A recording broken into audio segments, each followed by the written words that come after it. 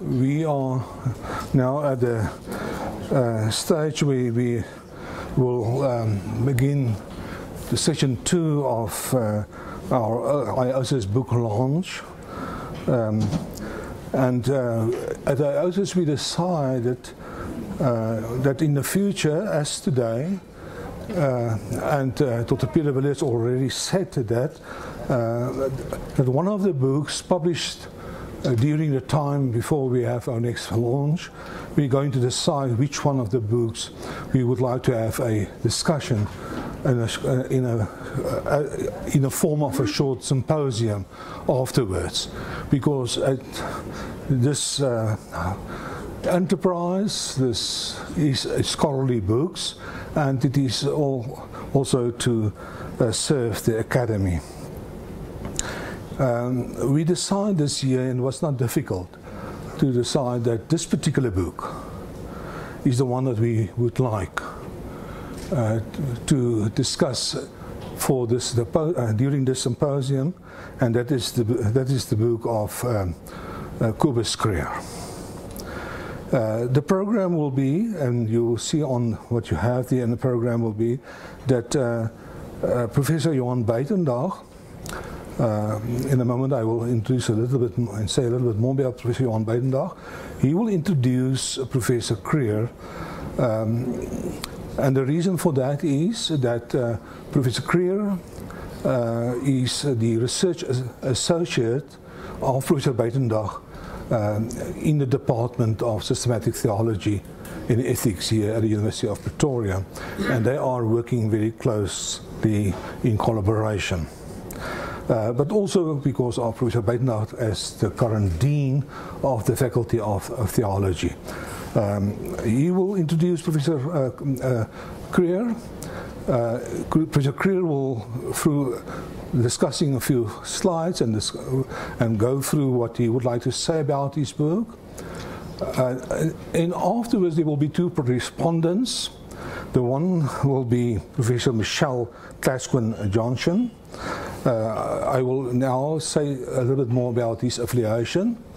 Not only a colleague and friend of Professor Kobus Creer, he's from the Department of Religious Studies in Arabic at the University of South Africa. He will have an opportunity for about 10 minutes of response to what Professor Creer is going to say to us, and then Professor Jaco Beyers. Professor Jaco Beyers is a professor in Science of Religion and Missiology, and the program manager of the Biblical and Religious Studies here at the University of Pretoria, attached to the Faculty of Theology. And without further acknowledgement, Professor Michelle Klasquin-Johnson and Jaco Beyers will come forward as respondents. And if we still have time, because we are stick to that we try to complete our ceremony at 2 o'clock, there will be, and I hope there will be time, but we see for a maybe response or question or remark from the audience. Professor Creer,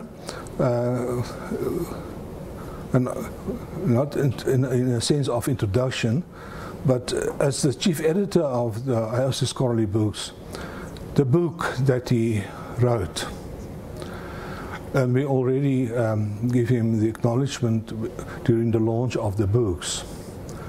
But this is really a remarkable book. And we are so delighted that we could have him on board, and that AOSIS is privileged to publish this particular book. Professor Johan Buitendag, it is a centenary celebration also of the Faculty of Theology at Pretoria University, and it is not, especially now because of not part of the centenary, but it is because of this of the centenary. Really nice that you, as a research associate and fellow of Professor Creer, can be here today. We know you are actually with sabbatical, and still that it is so important for you. We are very, very pleased by that, and also because of it is one of those very last formal ceremonies also, not only as a research fellow, but as dean of this faculty at Pretoria University, because you are also in the point of terminating the term of your deanship at Pretoria University. But I would like you to call upon you to introduce Professor Creer to us, please. Thank you. In die microfoon paard hoor.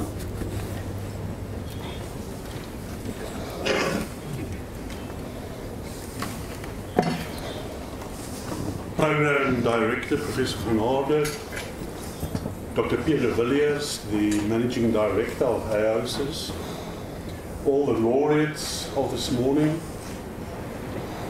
Professor Creer, ladies and gentlemen, it's really a privilege for me this afternoon to introduce to you our guest of honor, Professor Creer.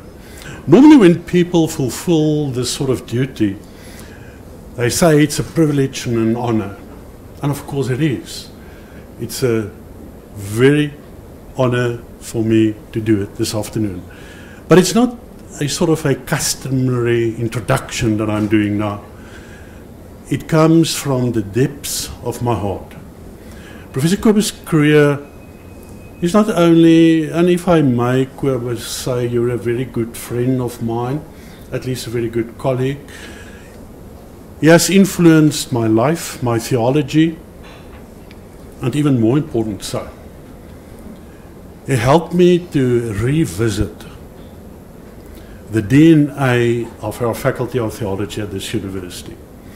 I can remember at least 2, but I expect 3, Legotlas, where he was a special guest, guiding my colleagues in the faculty what we are to become as from next year, a Faculty of Theology and Religion. And we relied so much on the insights of Cobus Creer.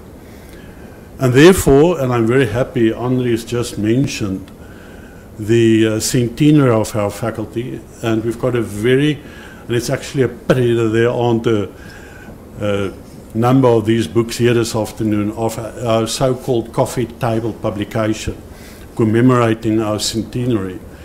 And he contributed the pivotal article to that book as well. And that, of course, on invitation, indicates how important Cobus Creer's insights on religion are for not only me, but for our faculty. Therefore, I really want to share with you a little bit of his background, which I think is very important, in terms of listening to him, evaluating what he's going to say, and of course, appreciating the book that he has just published. Cobus Creer's life and academic career revolve around the study of mysticism. He studied Christian theology at the University of Pretoria, where he obtained the degrees BA, BD, honours in Latin and philosophy. His first piece of academic research was a study of the medieval mystic Thomas à Kempis. From 64 to 67, he continued his studies at the Free University of Amsterdam, where he obtained the degree Doctorandus Theologia. His doctoral thesis, D.D. Unisa 1972, dealt with the theology of the Swiss Christian theologian Karl Barth. But this reading of Barth convinced him that the traditional approach was to be overhauled completely.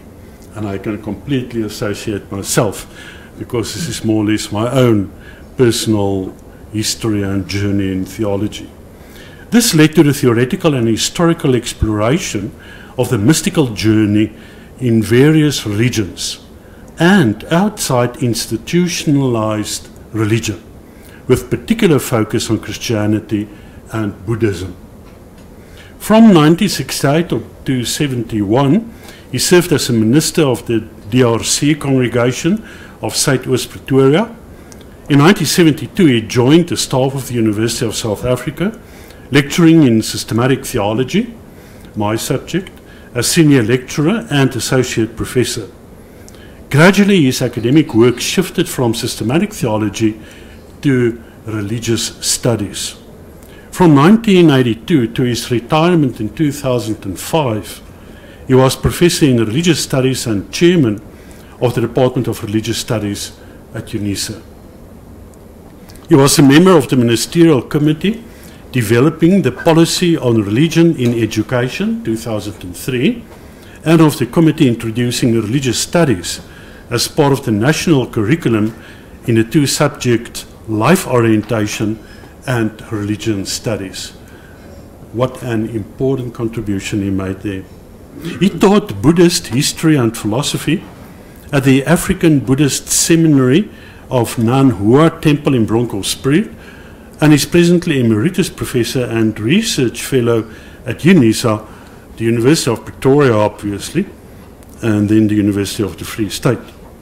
Throughout his main interest has been the development of a framework that would accommodate all religions, understood as the human being's need for radical and comprehensive orientation in the universe, with mysticism as its deepest dimension, and to do that in one theoretical framework of understanding. It's a little bit of a Leiden sentence, and I want to read it again. Is that throughout his main interest has been the development of a framework that would accommodate all religions, understood as the human being's need for radical and comprehensive orientation in the universe, with mysticism as its deepest dimension in one theoretical framework of understanding. And people who know me know that I say theology is nothing but an endeavor to come to grips with reality. Little tale in a manner that matters. He's published at least 16 books, and I know it's going to take a lot of time to take you through all of these books, but I do want to give you a sort of a bird's eye view. The first book was published in 1979, and as you see in the last one, in 2017. The first book, Aandag, but just listen to the topics every time. The first book, Aandag, Kalmte en Insig, 'n uiteensetting van Theravada boeddhistiese meditasie aan die hand van die Ma Satipatthana se Sutta. 1982, Studying Religion, a methodological introduction to science of religion. 1989, Meta-Theism, Early Buddhism and Traditional Christian Theism. 1991, Buddhism from the Buddha to Ashoka. 1995, Along Edges, Religion in South Africa, Bushman Christian Buddhist. 1999, Skep die Skip leeg en ander vroeë boeddhistiese gedigte. 2000, Die weg van meditasie, 'n vroeë boeddhistiese handleiding. 2001, Mindfulness, Meditation, an Early Buddhist Prescription. 2002, Spoor, religieus akademiese staptog deur 'n kwart eeu. 2003, Duister stilte en wilde woestyn, die mystiek van Jan van Ruysbroek. 2003, and all the Pretoria people would like this title, Sweeping Whirlwinds, a study of religious change, reformed religion and civil religion in the city of Pretoria. 2004, Goddelike oneindigheid, die religieuse metafisika van Giordano Bruno. 2006, Sounding Unsound, beautiful, Orientation into Mysticism. 2007, Turning Points in Buddhist Meditation and Philosophy. 2009, The Human Search for Meaning, a multi-religion introduction to the religions of humankind. And then in 2013, 'n baie belangrike boek, Dante se mystieke reis, Eerste Tog, Inferno. En jy weet, daar gaan nog 2 en 'n derde top ook wees. Professor Kobus Creer, we are so honored to have you this afternoon here. And I really think, for AOSIS to publish this very important book, and an author of your international caliber is, of course, something very much commendable. I introduce him to the audience, and we're looking forward to what you're going to offer us this afternoon. I thank you.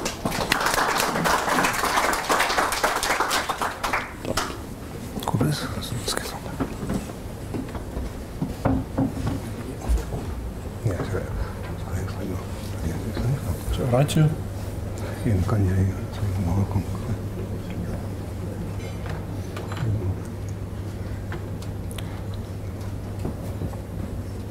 Dear friends, what a privilege for me to stand here this afternoon. Professor Buitendag, thank you for your kind words. I deeply appreciate the interruption of your sabbatical to be present here today. And I must add that your vision and leadership at the present time of new beginnings are keenly observed and appreciated. Professor van Aarde, thank you for your broad and inclusive approach to the field of religion and theology and your care during the publication process of this book. Dr. de Villiers, thank you for publishing this manuscript. I deeply appreciate that.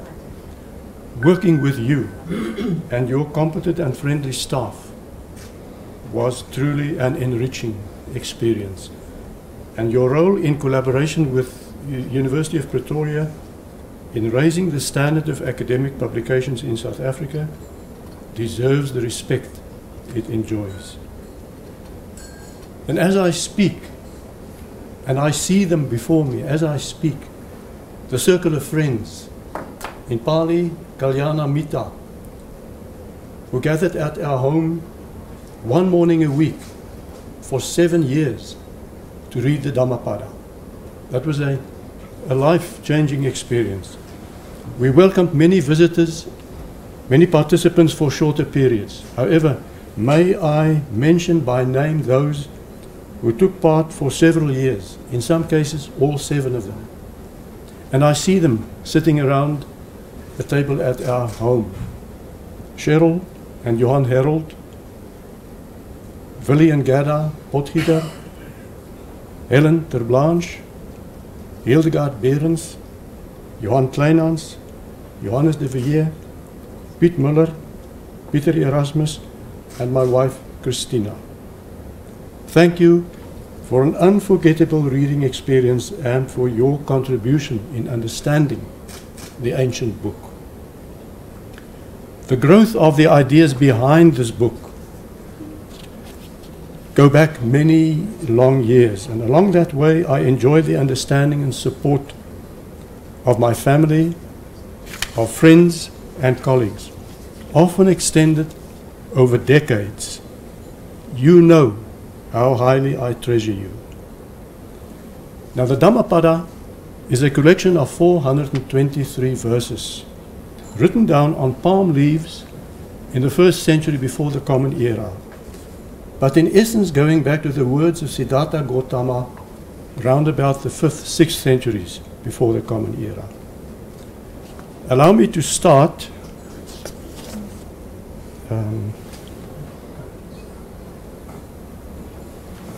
by reading a verse from the Dhammapada to convey something of a sense of the sound of the old document. It's verse 387.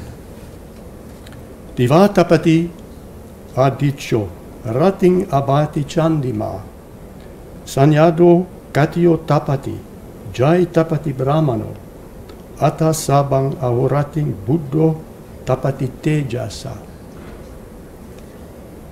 My attempt at an Afrikaans version is: bedags skyn die son, s'nags glim die maan, bewapend blink 'n kryger, mediterend gloei 'n edelmens, maar immer dag en nag skitter die verligter.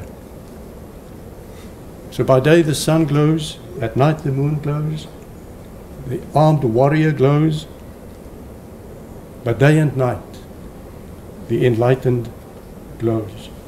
And that's quintessential Buddhism, in my view. The grandeur of nature, exemplified by sun and moon, is impressive to the human observer. Even more so, the mesmerizing glamour of human social status and power. But both pale in the presence of a noble human being, a Brahmana, meditating quietly. Reaching beyond the glories of nature and conventional human society is the subtle splendor of the solitary figure of an enlightened human person, beyond even the gods. Now, why in Afrikaans? There are several reasons why I translated this ancient treasure into Afrikaans. Firstly, Afrikaans belongs to the same linguistic family tree as the classical European languages, Greek and Latin, and the classical Indian languages, Sanskrit and Pali. So just exploring the relationship of grammatical structure and texture and vocabulary was enormous joy. Just one example, the Pali word pitar, the English word father, the Afrikaans word vader, of family, close family relations. Secondly, in a wider sense, Afrikaans finds itself in a state of serious crisis, shocked into realizing the fundamental truths of the evanescence of all things, the depth of human error, and the suffering as a result of that. And those are the basic themes addressed in Theravada scriptures. And they speak to the Afrikaans situation today. So what, from a classic Theravada perspective, could it mean to speak Afrikaans in present-day South Africa? Thirdly, since its birth in South Africa, Afrikaans was essentially, in my view, a bridge of communication, connecting indigenous African culture, particularly Khoisan, European culture through Dutch, French, German, and Eastern Malaysian Muslim culture. So extending this bridge of communication and understanding to the Indian subcontinent, discovering and forging new connections into a new landscape was not only great fun, but seemed to me be in line with the original inherent logic of Afrikaans. It is still a young, developing vehicle of communication, and the Dhammapada provided a magnificent opportunity and challenge to explore new cultural and religious territory, enriching the scope and depth of Afrikaans for the benefit of the country and our continent as a whole.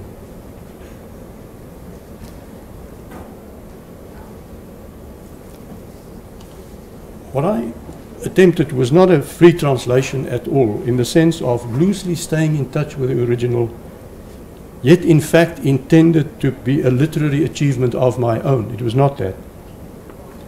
My translation strategy was conservative, staying as close to the original as possible, yet making the inevitable and necessary compromises to communicate across really vast gulfs of time, space, and culture. It's not a poetic translation either, but one staying close to spoken language, but with a certain sense, nevertheless, I hope, of sound and rhythm. And this, I trusted, would be in line with the spirit of the old verses. Pali poetry is a complex field.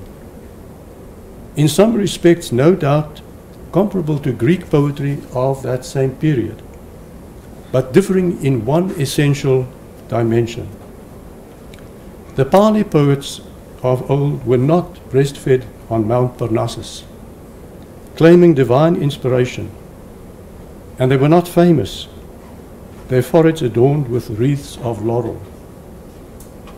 These unknown poets wanted to be nothing more than anonymous monks, carrying the message of non-permanence and non-substance and absolute emptiness, and their moral implications of non-greed and non-hatred and non-violence, taught by their teacher.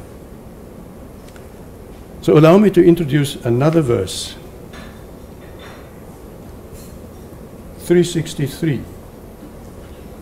This is a portrait of a good monk by another monk, an aesthetically accomplished one. And there it is said, soet is die taal van 'n monnik wat beheers in spraak, nederig en met insig praat en die boodskap in sy strekking so verhelder. This is really a self-portrait of the poet monk speaking here.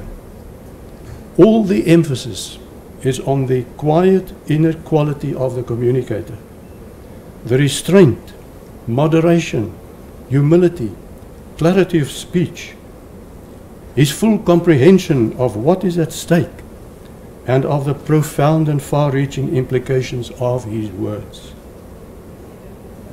So the verses translated are accompanied by interpretive commentary and at times quite lengthy excursions in a style that I term tendential interpretation. And here I moved quite freely. The best way to indigenize a foreign plant, and this is foreign, would not be to uproot a fully grown plant from its own soil, to stick it in the ground in another environment, but to take a handful of seeds, to look at them, to weigh them in your hand, to feel their texture, smell them, then sow them in the new environment, in soil that you know and understand, and watch and tend them as they grow. That is what I attempted to do with the original Pali word seeds and conceptual seeds, trusting that they could grow into Afrikaans Theravada, so to speak. Yet it was emphatically not done in a propagandistic style, for the path of truth, in line with the Dhammapada, leads towards and peters out in silence.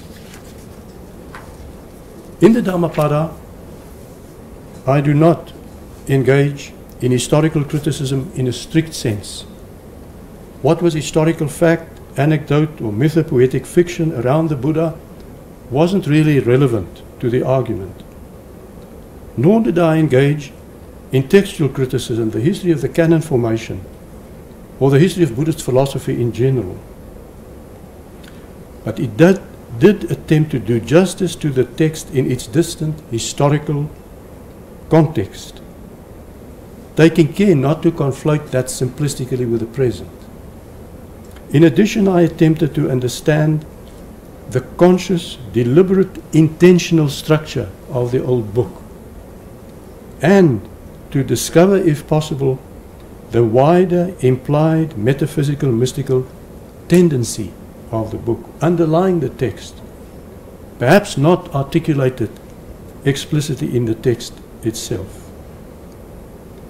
So why bother with this ancient, distant Buddhist text? So I might say something about my own experience. I started moving in this direction in the late 1960s, early 1970s, when morally and intellectually and practically the writing on the wall as far as apartheid was concerned was clear for all to see.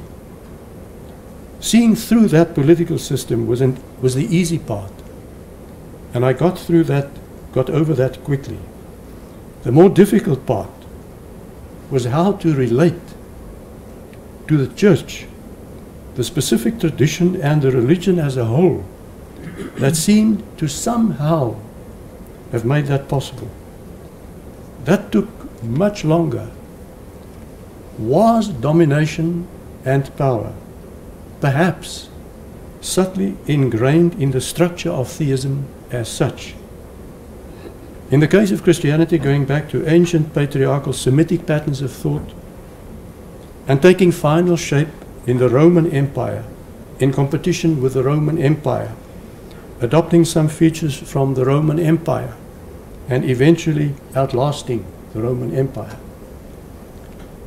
If so, was there a way out, perhaps leading to an open beyond? So I found myself in a process of tumbling dominoes, leaving no absolutistic claim to truth and power standing. However, the outcome was not angry atheism or anything of the kind, but a discovery of the mystical depth present in all religion, like a deeply hidden, clear pool. So in the middle 1970s, I encountered Buddhism and Taoism, which seemed worth exploring, and it became a journey of rich discovery. So I gradually, I don't want to elaborate this, but that's what lies behind this. I gradually came to a position where firstly, I entered the schools of the most profoundly thinking, the most inclusively loving spirits of humankind as a whole. I would not submit blindly to and follow any, but enter into a receptive and critical weighing relationship with at least some of them, as far as I could have access to them and as far as possible. Secondly, I became interested in such teachings in all their stages and forms, poetry, stories, and yet even scholasticism with its passion for intellectual precision and comprehensiveness. That is beautiful. But I turned away from attitudes and formulas claiming to capture absolute truth finally, and sensed that the most profound understanding has experience of unsound, beyond all words, concepts, and intellectual schemes, at the utter limit of human capability. And thirdly, I turned away from conformist compliance to the demands of any power-oriented religious institution, preferring the free company of noble friends outside all camps. I would now like to say something about the wider theoretical space. Throughout this whole exploratory journey, where Buddhism and Christianity and other religions meet, a certain mental picture kept recurring in my mind. Imagine an extraordinary high, majestic mountain peak. From that supreme height, a few imagined travelers on hoër kouer paaie, higher colder paths, to quote Van Wyk Louw, oversee a vast landscape, the panorama of the totality that is, or as close to that as is humanly possible. We can also imagine those great quiet ones without acrophobia at the top, peering ahead as far as the human eye can reach, and sensing, rather than seeing, an absolute horizon, a gezigseinder, so distant one cannot assume there must be camels on the other side, so inaccessibly, uncrossably distant that the panorama simply peters out, blending with empty sky. And yet, imagine right in front of our imagined great visionary, so close he or she can touch it lovingly, a single lily, in all its contingent, humble splendor, lovable, not in spite of it being here today and gone tomorrow, but because of that.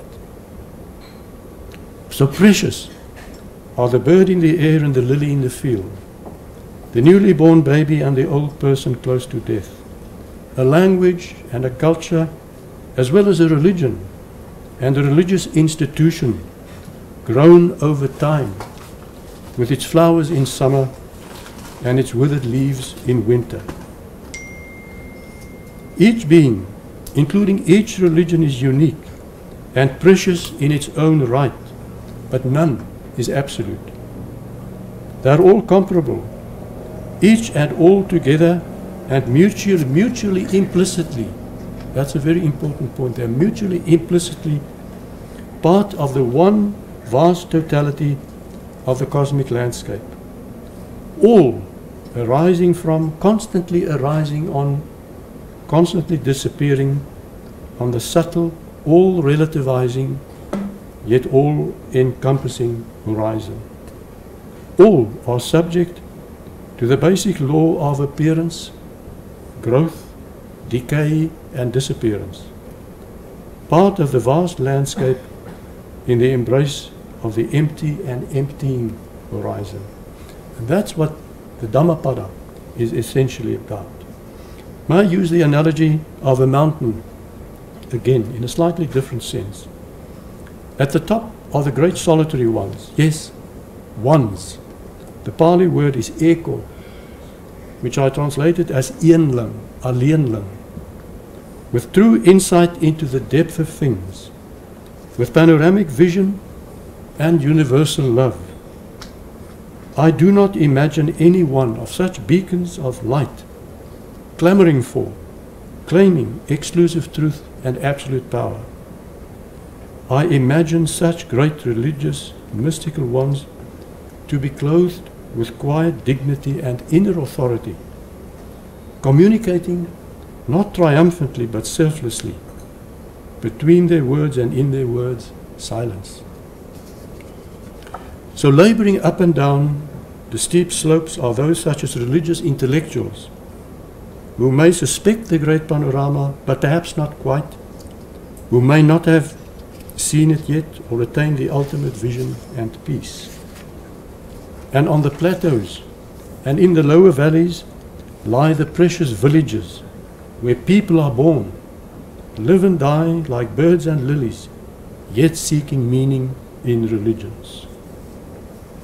The art of mystical mountaineering would be to climb as high as possible, to see as wide as possible, and yet not to denigrate, but to respect every single flower or religion, simply because they are and have managed to survive. Also not to lose touch with village life in the valley, to knowingly take leave of it, and precisely because of that, to return to it in love and solidarity. So the exercise engaged in this translation was not a religious one, in the sense of subscribing to or prescribing any one of the historical religions. It does not prescribe encapsulation in any closed, exclusive religious system.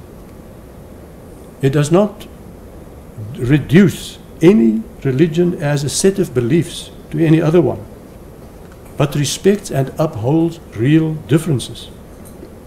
It does not mix and match various religions, but seeks an integral understanding. Does not engage in religious tourism, either as guide or tourist. Does not seek merely compare religions, establishing similarities and differences, and that's that, but seeks the meta-religious space beyond all. So I had the sense of a beautiful wilderness without any set routes. One may wander into that, filled with curiosity and a fascination and a sense of adventure. One may find one's own way in accordance with the landscape and the availability of nourishment and one's inner sense of direction. Others have traveled this landscape before us, these people, and we can pick up their tracks and reconstruct and understand their historical roots. So the book attempts to overcome religious apartheid, and the Dhammapada beckons us into a meta-dimension where all religions peter out in silence and from where all arise. So perhaps just in conclusion, just one short verse perhaps. Party besef nie, ons kom almal hier tot 'n einde nie.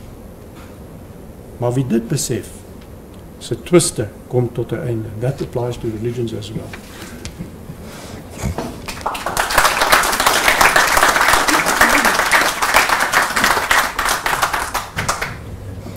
Thank you, Cobus. Michelle, you can come forward, please. Where's Michelle? It's coming. And then Jaco, without the announcement, please. Michelle, please.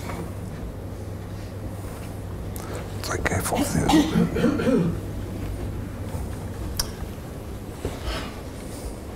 Professors, colleagues, ladies and gentlemen, thank you for having me here to speak to Cobus, Cobus's book, and also, hello YouTube.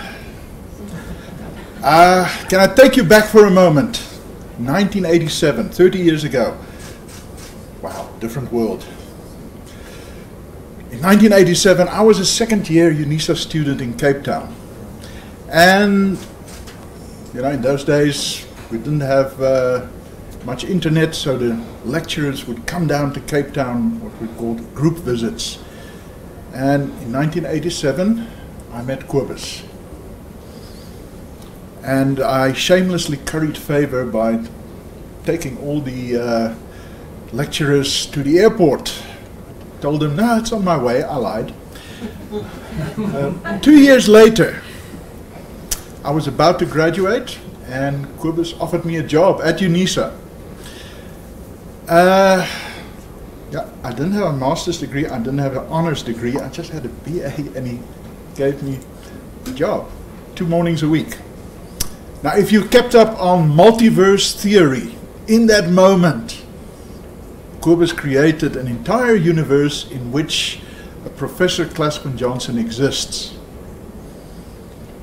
It's the only mistake I've ever known him to make, but it was a big one.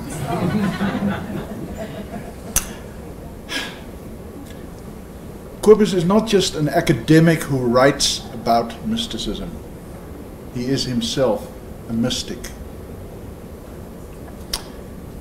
And in that, I was never able to follow him, because I'm a flat-footed Dutchman. I'm a naive realist. And despite that, he was able to guide me into academia and allow me to find my own space. You can ask any of Cobus's students, he's not interested in creating mini-me's. He's not interested in creating a legion of Cobus juniors. Every student that he's had has found his own space. So I've known Cobus for 30 years. En ek is eintlik al 30 jaar lank jaloers op hom. Vir die gemak waarmee hy nuwe tale kan aanleer. Hy het 'n vertaling gedoen van Dante. Oh, as jy middeleeuse Italiaans moet aanleer, geen probleem nie. En voor dit, middeleeuse Vlaams, Pali. Ek was altyd baie jaloers op hom. Maar die taal waarna hy elke keer terugkeer, is Afrikaans. En ek dink, in hierdie tyd is dit iets waarvoor ons werklik dankbaar moet wees, dat daar nog mense is soos Cobus, wat nog altyd bereid is om in Afrikaans te werk, om Afrikaans verder in die wêreld van denke te bring. Okay, the Dhammapada, as you've heard from Cobus, 423 verses. So let's start with verse 1 and work our way up. Okay, I'm not going to do that. You have to buy the book. But I'm going to do one verse. Can I do one verse? Please. Chapter 8, verse 100. Better than 1,000 useless words is a single word that when you hear it, it brings peace. Now, the Dhammapada is what we call wisdom literature. In biblical terms, it's the equivalent of Proverbs or Ecclesiastes. And the funny thing about wisdom literature is you don't need to belong to that religion to appreciate it. You don't need to be Christian to read Proverbs and say, wow, there's depth in here. You just need to be human. And the same is true of the Dhammapada. Every line in it is a tiny little jewel, one beautiful thought. You do not need to be a Buddhist to see it, to appreciate it. You won't become a Buddhist from reading it. It just speaks to the human condition. Now, I've actually read Corbus's book because I was one of the reviewers. I'm sorry, am I allowed to say that now? No, but okay. Okay. Blind peer review's over, so. And so, let me just repeat that line. Better than 1,000 useless words is a single word that when you hear it, brings peace. We are academics. We produce words. That's our product.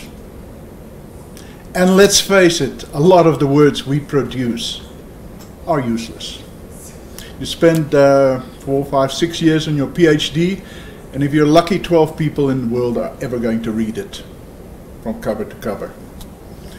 And you spend months working on an article, and wow, somebody cited me. So, there are many words in Corbus's book. There are no useless words in Corbus's book. Laai die ding af, koop hom, lees hom. Corbus, thank you for never retiring. Yeah. Because what you have given us since you retired has been of unbelievable value. Thank you.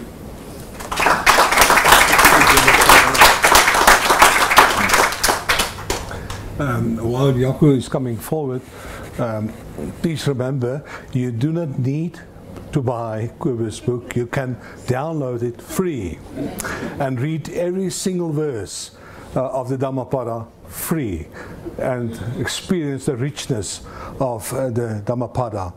Corbus already submitted a new book, and International Domain of the Editorial Board accepted it, and it will be about silence and metaphysics. And we are waiting, I personally as editor, to have that book in my hand when the final manuscript will be submitted in the coming months. Jaco, please.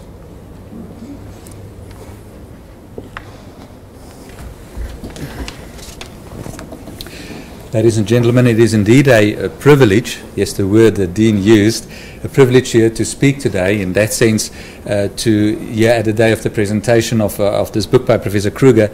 It is my privilege to share a podium with him. Professor Kruger, het is vir my werklik 'n voorreg om iets oor u boek te mag sê. Only a couple of ideas from my side. In 1953, the German philosopher Karl Jaspers wrote the book entitled The Origin and Goal of History. Now, in this book, originally published in German in 1949, he stated his theory as to the existence of what he referred to as an actual age, a period during which patterns of thought in different cultural centra around the world simultaneously developed to such an extent that the result was the emergence of prominent religions still existing today. Now, in explaining this phenomenon of the actual age, Jaspers explains how these religions developed due to the particular way in which the relationship, the configuration between matter and spirit is viewed. Matter and spirit are, in this case, metaphoric descriptions of the relation between humans and transcendence. Now, the theologian Keith Ward describes 6 possible configurations in which matter and spirit can relate. Now, these 6 configurations are dualism, monism, idealism, theism, reductive materialism, and of course emergent materialism. Now, for the purpose of our discussion, I'll only expand on 2 of these particular configurations, namely the first one, dualism. Now, in this model of dualism, the relationship between matter and spirit is seen as 2 opposing, independent entities. Both matter and spirit is not dependent on the other for origin or for survival. Humans are in essence a mixture of matter and spirit. The human aspiration of enhanced spiritual existence is in fact an effort to liberate oneself from matter. Now, Keith Ward, in his assessment of these configurations, places Theravada Buddhism as an example of exactly this dualistic existence. All effort taking place in the material body, this body we have, all effort is in fact an effort to reach the spiritual realm of nirvana. So there is thus a distinction and separation between matter and spirit. The second model I want to elaborate a bit on is theism, only one of these 6 configurations. Theism, on the other hand, in this model, matter and spirit can be distinguished but not separated, as matter is dependent on spirit for its existence. Spirit has an influence on and may even determine all that happens in the material world. Spirit can even grant material an independent existence. These are forms of theism. Now, Keith Ward places the Semitic religious traditions within this particular category. This would imply that the religions Judaism, Christianity, and Islam have a similar understanding of at least the relation between spirit and matter. Now, of these 6 configurations, only the first 4, namely dualism, monism, idealism, and theism, are prevalent within this development of religions known as during the actual age. Now, for our purpose, I'm only discussing the first and the 4th of these configurations. Now, the Dhammapada reflects the wisdom within Theravada Buddhism. The understanding of matter and spirit is therefore dualistic. Christianity, as Islam and Judaism, are more at home within the theistic model. 2 different models emerging during the so-called actual age. Now, does it then mean these models have nothing in common? Or does it in fact mean they have everything in common?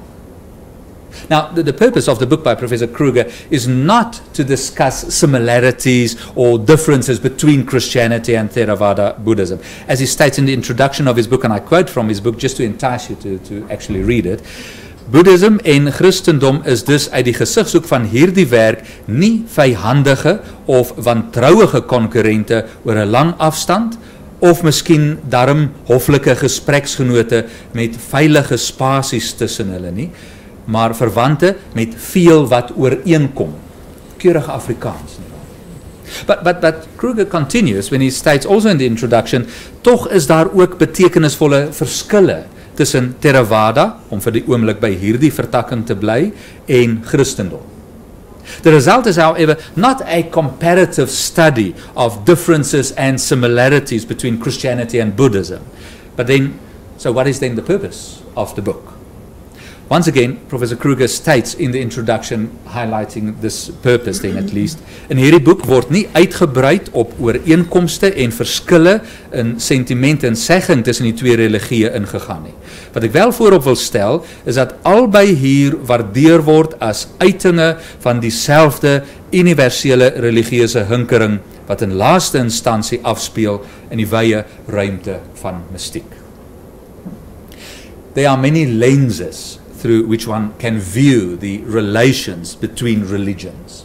In the publication I had the privilege to edit, that was also presented earlier today, I utilized the lens of theology as a way of understanding the way in which theistic religions meet.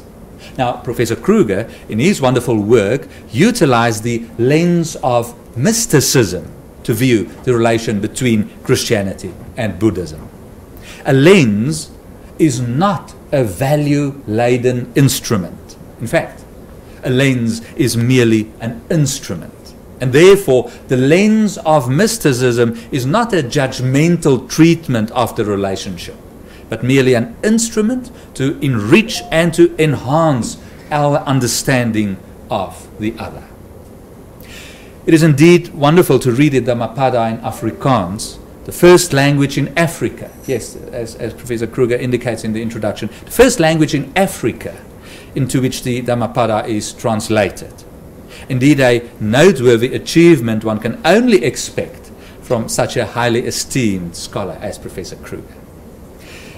Professor Kruger, congratulations on the publication of this book, a work indeed, as you describe, which began in 1998. The original work started then, and was interrupted for a decade and taken up again in 2010 and completed in its final form in 2017 to the benefit of the learning and scholarly community seeking wisdom. Thank you for your perseverance.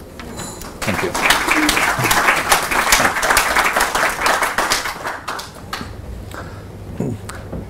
Friends, we will unfortunately not have time for discussion.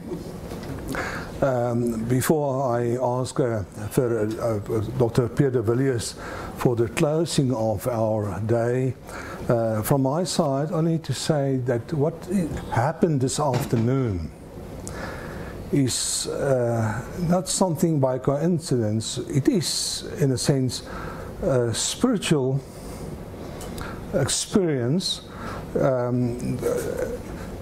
and we did not decide to have a discussion on the Dhammapada because of the centennial celebration of the Faculty of Theology at Pretoria, but it is simultaneously what is busy happening in our faculty. Professor Johan Buitendag referred to that.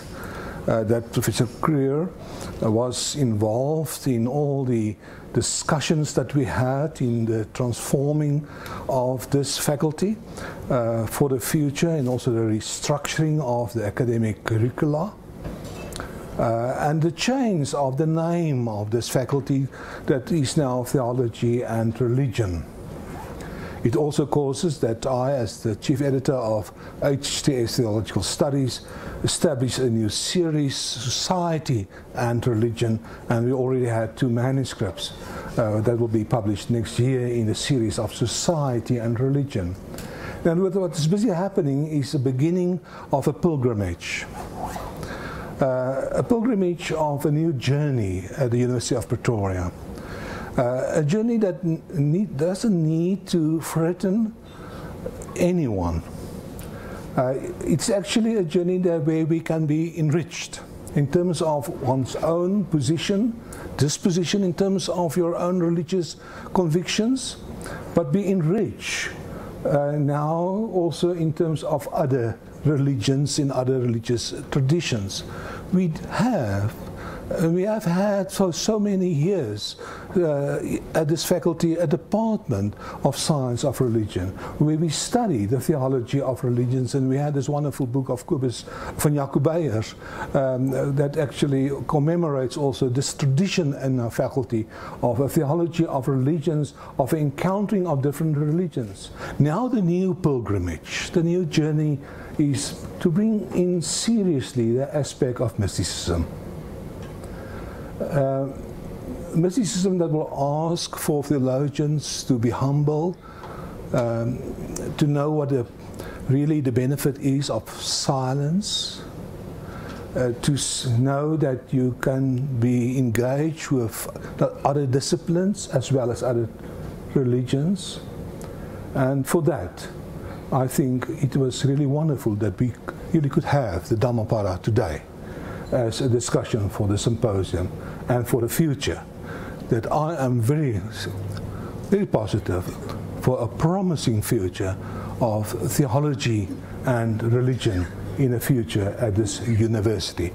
Dr. Pierre de Villiers, please.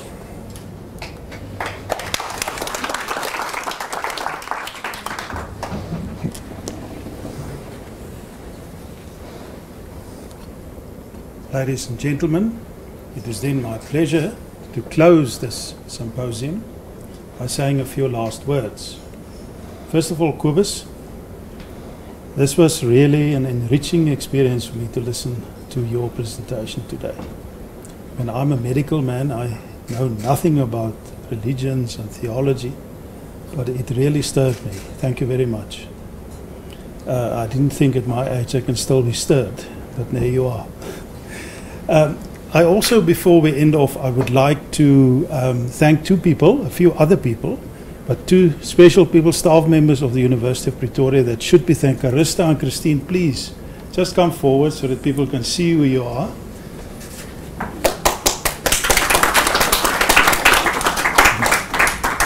Christine Nell, who is the, can I say, coordinator or representative of the Faculty of Theology at the library. Boring librarian. There you are. She played a huge role with Lynette to coordinate this event. So great thanks to Christine. And she told me when we walked in here, she showed me that the books is already uploaded in the catalogue at the university. So you can find it in your library already. Then Carista van der Merwe, our start marker, shall I say. I don't know the real good English word for that. Here at the faculty to assist us with RTS and also now with this event. Thank you very much for your labor. I know they ran around with boxes and cartons and tried to organize everything. Thank you. We appreciate that. Then, of course, have you seen the beautiful flowers? I was absolutely amazed. The food for me was wonderful. I hope you enjoyed it. And I also want to thank those people in their absence for this. Ladies and gentlemen, thank you for your presence here, because without you this wouldn't have been possible. Thank you to our authors and to our editors who made this possible. But most of all, I would say behind the background, we don't see them.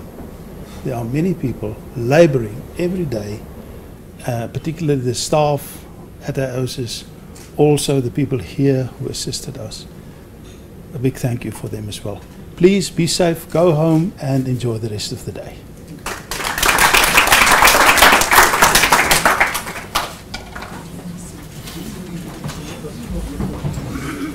Andries, baie dankie vir jou bydrae.